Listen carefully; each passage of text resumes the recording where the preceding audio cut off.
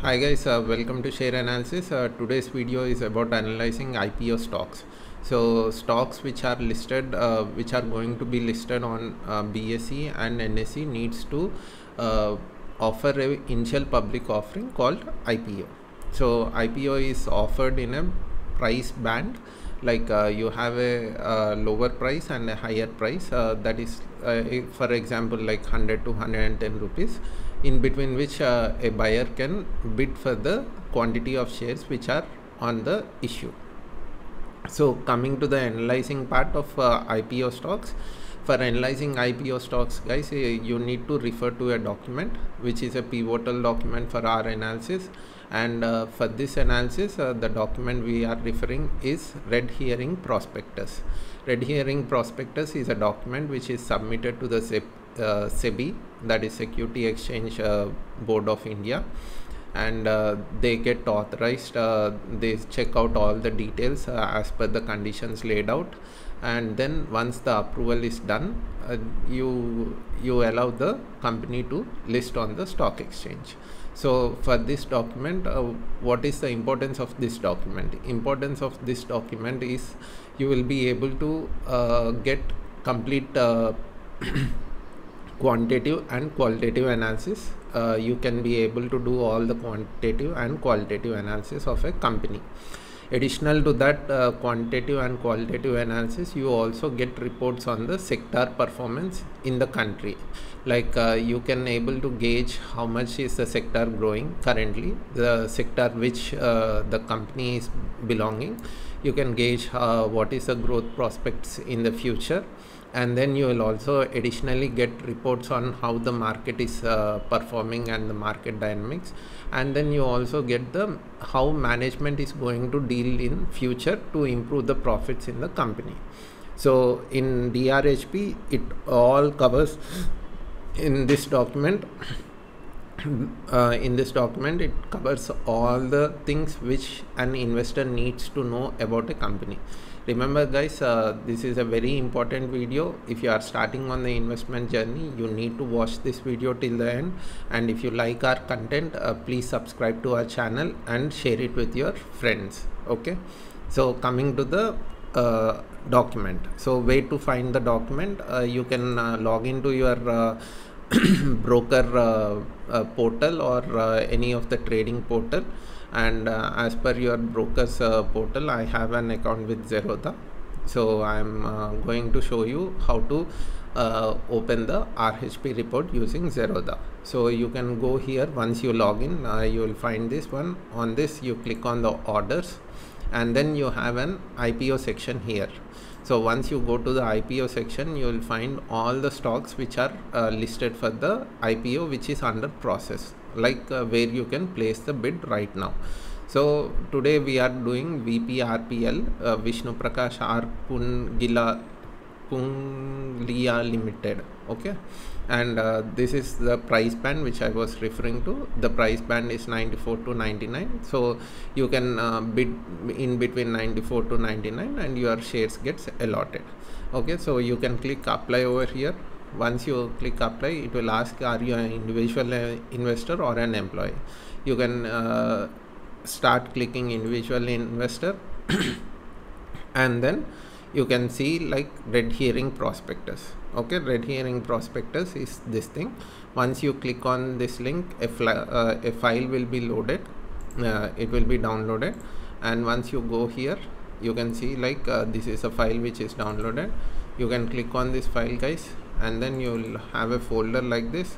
The first document over here is this will give you a complete information about how the pricing is achieved, like how did they arrive at 94 and 99 rupees, what is the valuation method they had taken out, the book running managers or the book managers, whoever the lead managers, whoever filed for listing of this company, they give you the methods and the process what they used and why did they arrive at a pricing of 94 to 99.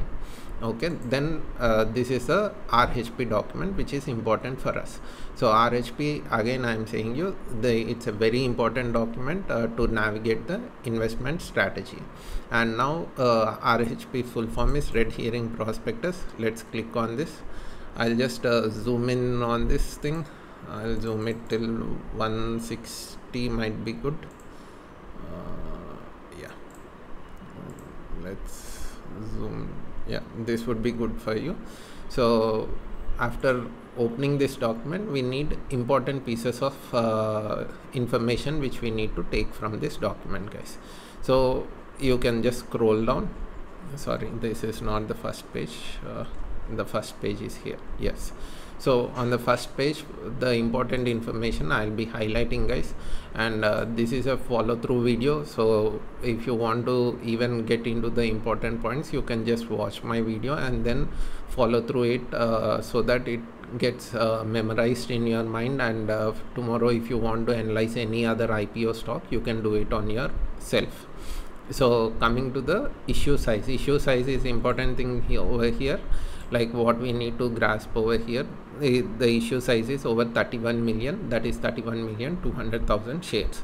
Okay, coming down, you have a risk factors, general risk. This is the general risk what they give you, but the risk factors associated with the company and its operations. So if there is any risk of payments or any litigations, any cases which are taken on the company, or any action by someone filing a case on the company filing case on someone else, criminal charges if any, would be completely listed in the risk factors. So this starts at page number 46, guys. Okay, so you can scroll down over here, and then you will be having book running lead managers data. These are the people who had evaluated the company, and these are the one who take some benefit out of this listing, guys. These people ensure that whatever the company is expecting, like whatever funds they want to raise through the share market, these people get those funds for them, for the company. And next important point, this anchor investor bidding date is not found on each and every RHP report or a document, but in this you are finding anchor investor. So the meaning of anchor investor, guys, anchor investor is an institutional investing which undertakes shares for more than 10 crore value.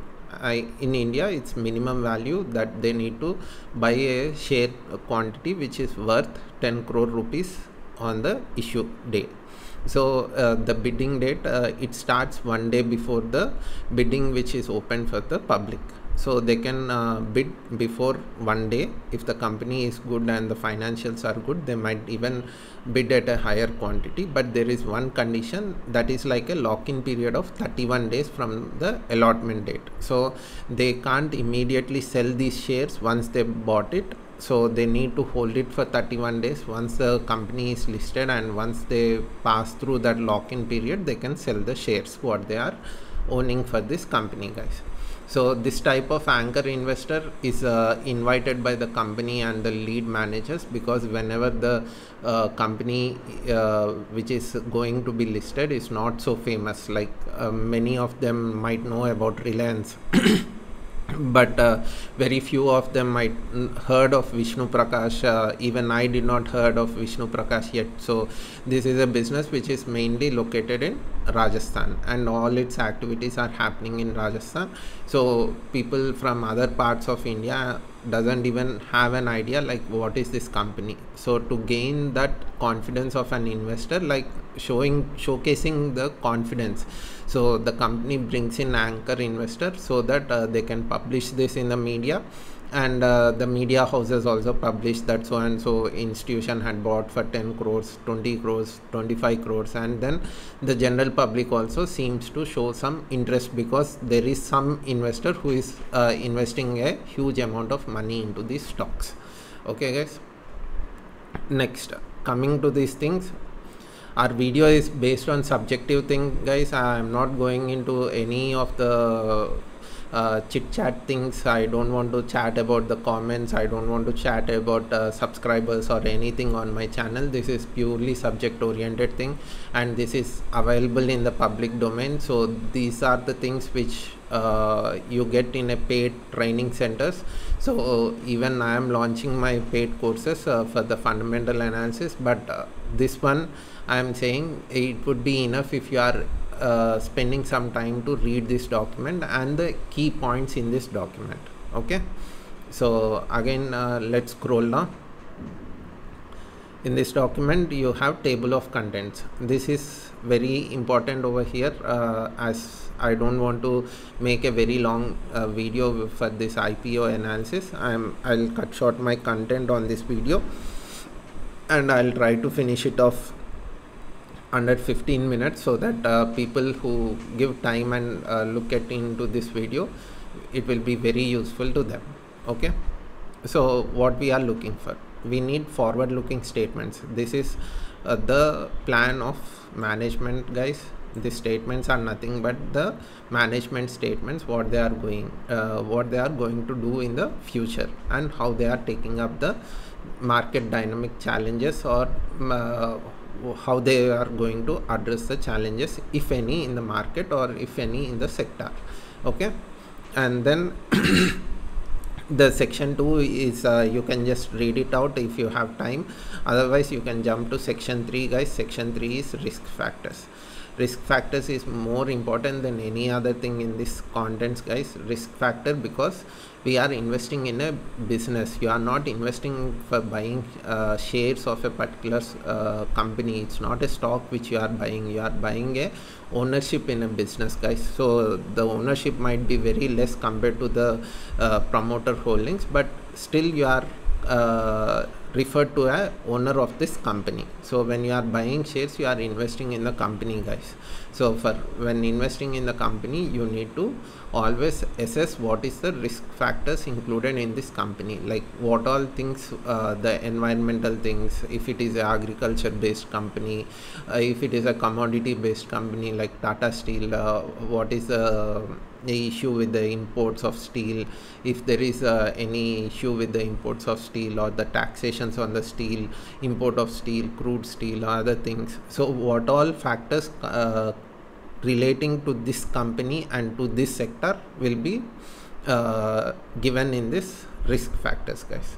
Okay, and then you have the introduction, like general information, capital structure. If anyone is interested about the capital structure, like who of the promoters, or which promoters hold biggest share in the company, and who are all those things, you can just check out like capital structure. You will find out like who is having the highest capital, guys.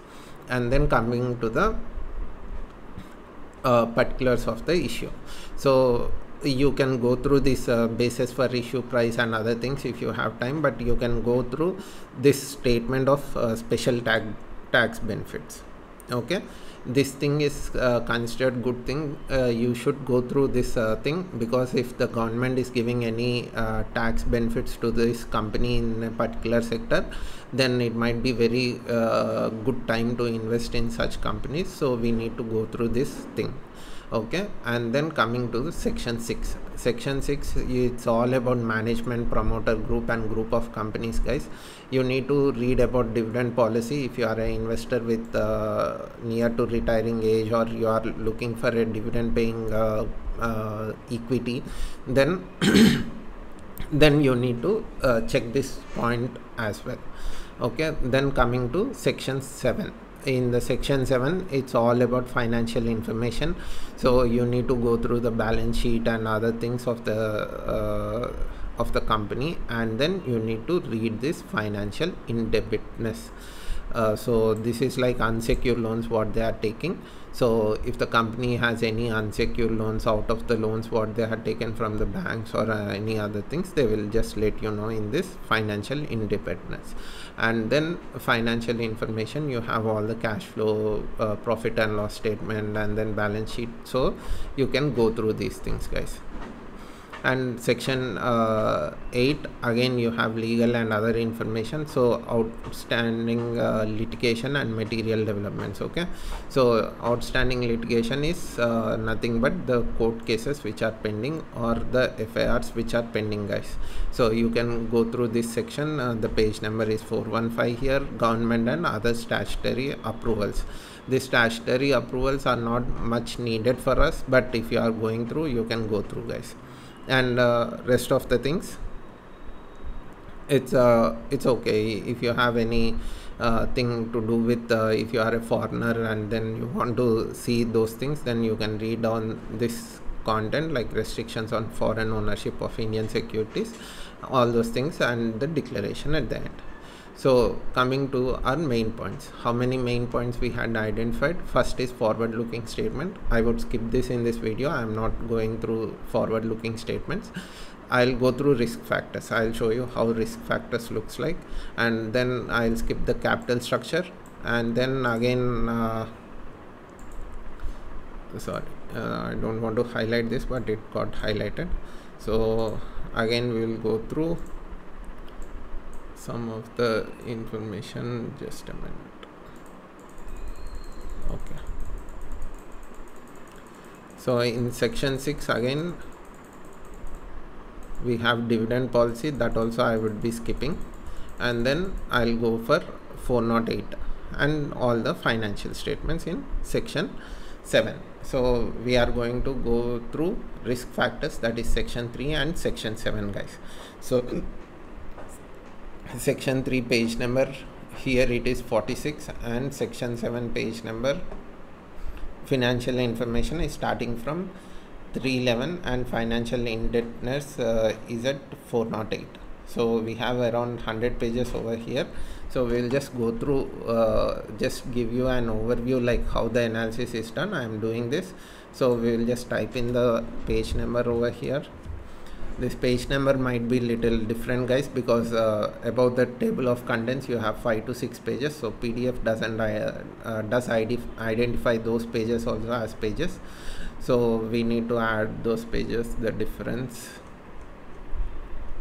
So this is 43, 44 and 46. You can see this is the 46 page, and you have the risk factors section 3, guys. Okay, in section 3 you can see there are certain outstanding litigations adversely may affect our business operations and reputation, guys. So there are legal proceedings which are at different stages with various courts, tribunals and forums. So you have the legal proceedings which are pending on this company, guys, and the brief of all the legal proceedings are given over here by our company. This means this company had sued someone else, like there are 4 cases on such thing. One is on tax proceedings, it's against the government of India, or whichever tax whatever they are paying, it might be against the state government also, so it's against the government. One case they had levied against the government, and there are 3 cases which are against some other people, like whoever it might be, vendors or clients or anything.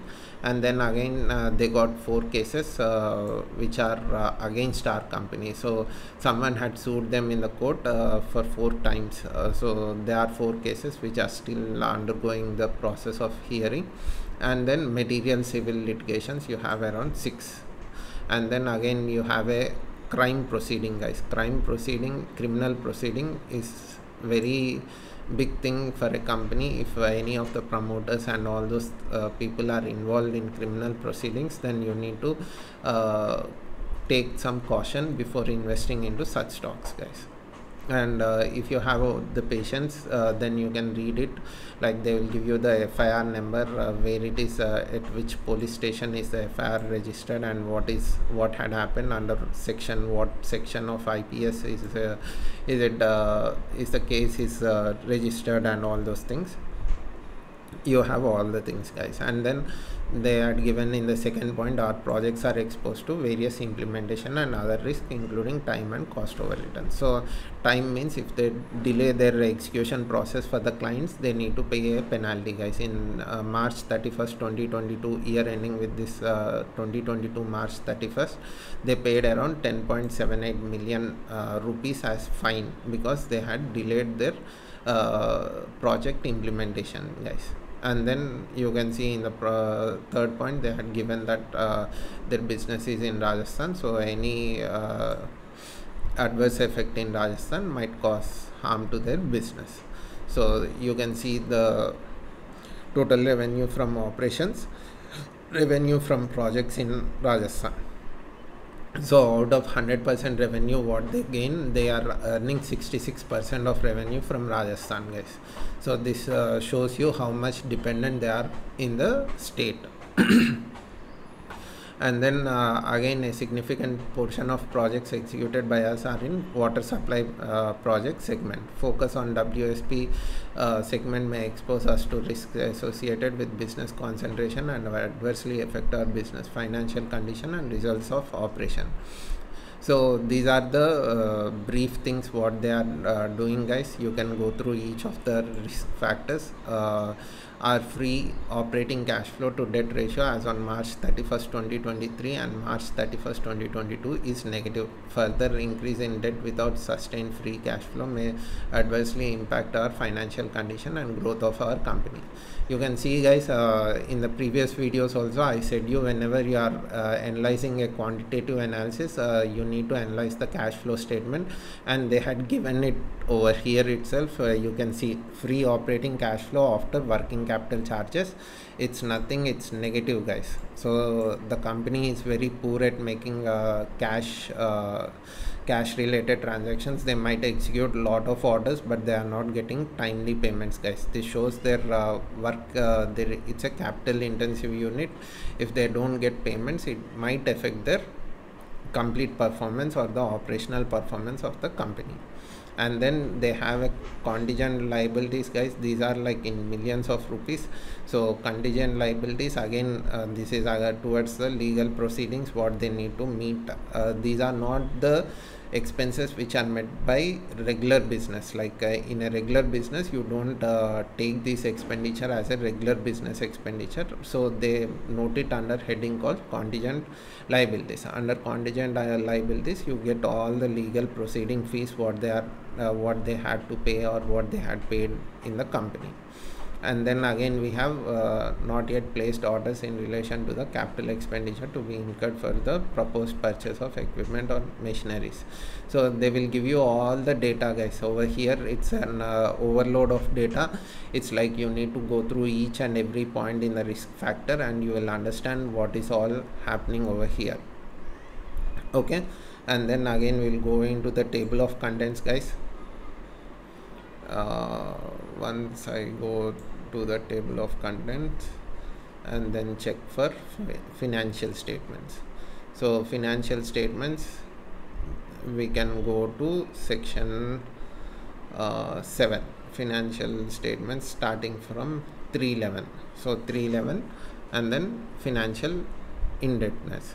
So if you can go to this page, I'll type it as 316. It's 5 pages forward. Yeah, financial information. So under the financial information, you get independent auditors examination report on restated financial information, guys. So you need to read the auditor's report. If they raise any red flags regarding the accounting procedure or practices the company is following, guys, you will find that information in this area. So you need to read this thing. If you have any doubts about is the company following proper financial transactions or proper accounting procedures or taking benefit of accounting procedures, the auditor will give you a statement. Like if it is if they find some discrepancies within the company, they might give a disclaimer certificate like we had taken it, but some part of the statements we are not sure about. So you need to read about this chartered accountants opinion, guys. That would be benefit for you. And then you have the balance sheet. So what we look at profit, guys.